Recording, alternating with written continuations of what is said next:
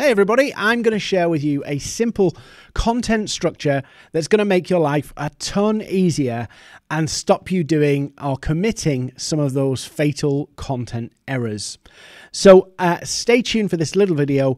I'm going to share it with you and you can go and implement this week. So this is something you can do straight away. So on screen, you can see a post that I put out earlier this week or last week saying 5 elements your content must have. And I'm going to share with you why these 5 elements really work. Now, I'm sure you've had that scenario of trying to write a post and being stuck for ideas.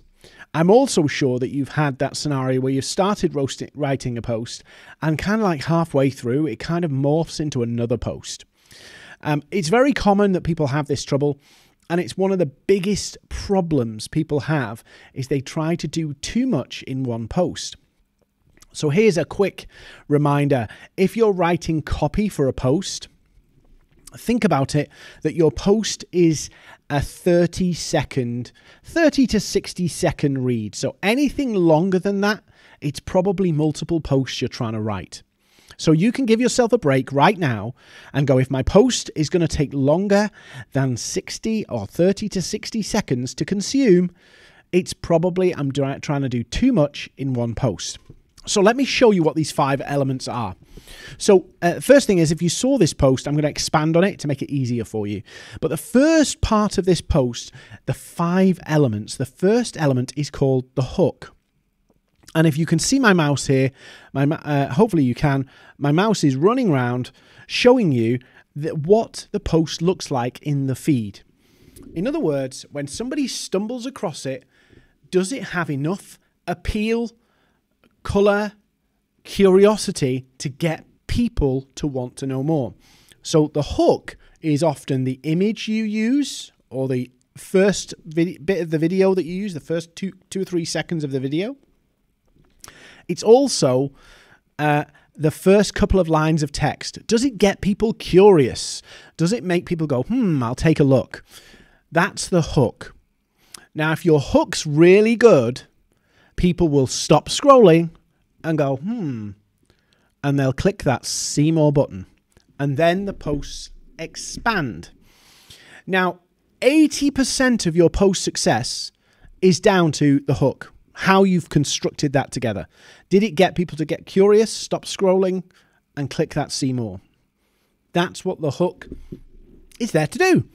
So the second bit, as you can see in this, is the teaser. And the teaser is just about giving a little bit more information before you dive into what you're really going to say. And this just helps extend the stay, because LinkedIn and all social media platforms love it when you keep people on the platform for longer than the average. I think the average is about 10 seconds. So this is quite a short post here, but this teaser section here is just designed to get people's investment so they keep reading.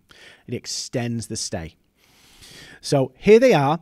If you aren't following this structure, you will miss one of the proven methods for writing content. Oh, I'm missing out. I'm encouraging people to pay more attention. So that's the teaser. Then we come to the substance. And in this post, the substance is here. It's not massive. It doesn't have to be. I don't have to explain the way the planet works in one post. I can give a little bit of value in each post. So here we go. Hook, teaser, substance, wrap up, and a call to action. Real simple. So the substance is just the points I want to make. What do I want to say? What's the information I want to deliver? So this one's short and sweet, but you could probably go a little bit longer if you wanted to. But this isn't an essay. This isn't an article. This is you giving short, sharp bits of value. So that's the substance. Then we come to a summary or a wrap-up. Without these key elements, a post will struggle to get the traction and bring value to your audience. Real simple. It's just a reminder of why this is important, why you should try this, why it matters. And then the final thing is the call to action. And in this case, the call to action is, are you using a structure like this for your content? So you can see that not every call to action has to be book a call, go to my website, buy now. It can just be, asking people a question. And if you want to train your audience to engage with you, you're going to have to ask questions. Real simple. So this is the structure: hook, teaser, substance, wrap up, and a call to action. But I'm going to tell you one more tip, and this tip's really going to help you. Where people get stuck is they try to build and construct posts in the wrong way. They start with the hook, trying to create the hook. And then, what am I going to post about? It's the wrong way around.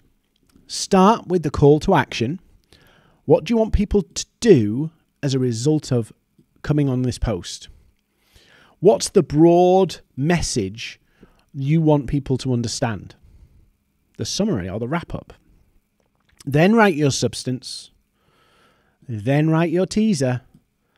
Then do the hook, which is the image in the first couple of lines. You work from the bottom up.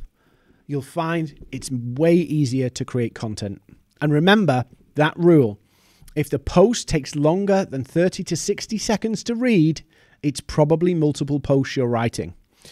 So hopefully this tip has been useful. Just before you go, this Thursday I'm starting the Content Challenge, LinkedIn Content Challenge. It's a 7-day challenge where I'm going to teach you how to write a certain type of post, and then you're going to make your own version. Short, sharp, 30-minute sessions each day, and I will get you tons of ideas, tons of ways to create content, and tons of ways to say the same thing from a different angle that allows your audience to get to know that what you're about, the value you can add, and the difference you can make. So 7-day content challenge, it starts on Thursday. I'll put a link either in the description or wherever you're watching this. There will be a link. Check it out. See if it's for you. And if you want to really get that content machine working so it's quick and easy and effective, in other words, it's helping you attract and build an audience, you should sign up. So wherever you're watching this, thank you for joining me. Hopefully this has been helpful.